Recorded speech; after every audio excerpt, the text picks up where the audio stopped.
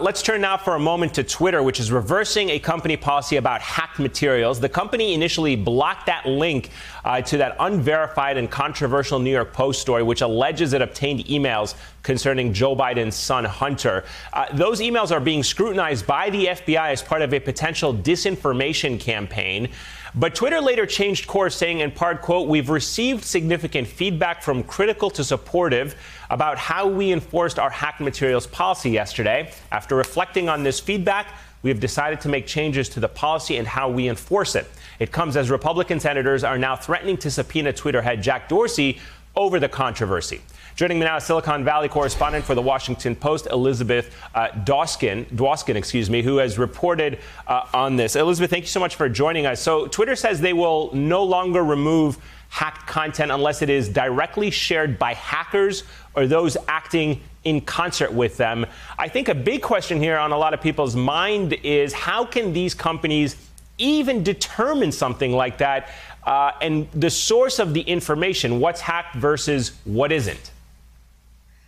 Yeah, I mean, you get the feeling that they're just making these decisions on the fly and covering covering the tech world for the last 8 years in the social media world. I still have that feeling, even though they're also trying to stand on principle.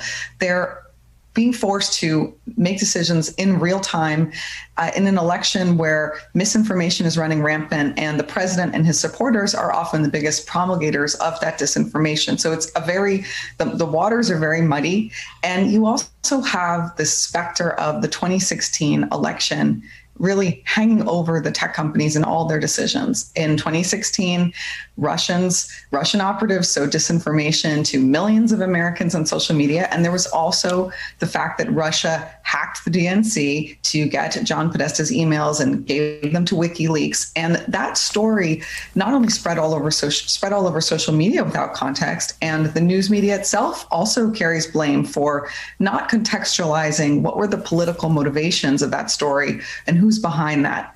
So fast forward to 2020, and now you have this story, this salacious story in the New York Post about the emails of the reported emails of Joe Biden's son, and the provenance of those emails is still very unclear. And we know that these stories go completely viral before news organizations get to fact check them or debunk them. And so you ask yourself, well, if you're Twitter, or if you're Facebook, what would you do? And it's almost a damned if you do, damned if you don't type of situation. Because let's say they didn't take action and those were hacked materials, right, and it goes completely viral. Well, then they repeat 2016 and they get in trouble. So instead, they exercised caution.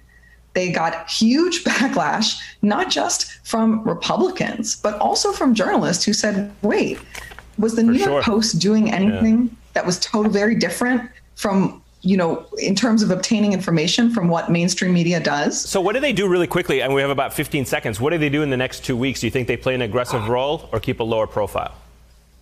I think aggressive. I think there's so much pressure on them to act and so much fear that they will get in trouble if they don't, that I think we're going to see them taking more unusual actions. Yeah, we can't seem to get this right with social media yet. Elizabeth Dwoskin, thank you so much. I appreciate your reporting on this story. Hey there, I'm Chris Hayes from MSNBC. Thanks for watching MSNBC on YouTube. If you want to keep up to date with the videos we're putting out, you can click subscribe just below me or click over on this list to see lots of other great videos.